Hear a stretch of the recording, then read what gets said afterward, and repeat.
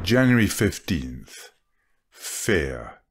We're great to feel uncomfortable with our higher power as a source of strength.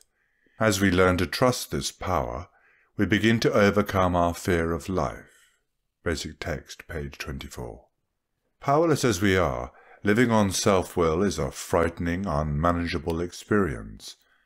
In recovery, we have turned our will and our lives safely over to the care of the God of our understanding. When we lapse in our program, when we lose conscious contact with our higher power, we begin to take control of our own lives again, refusing the care of the God of our understanding.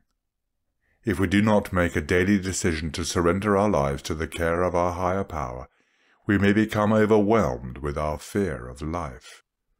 Through working the 12 steps, we found that faith in a power greater than ourselves helps relieve our fear. As we draw closer to a loving God, we become more conscious of our higher power.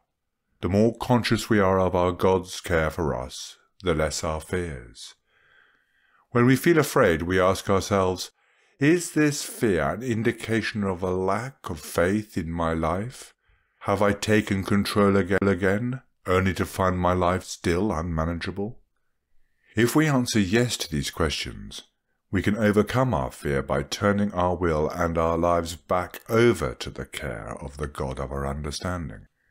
Just for today, I will rely on the care of my higher power to relieve my fear of life.